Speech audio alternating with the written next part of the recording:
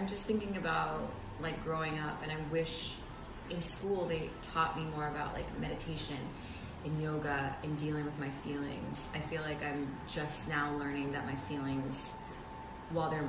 Your emotions are important, but they don't dictate how you have to feel. Yeah.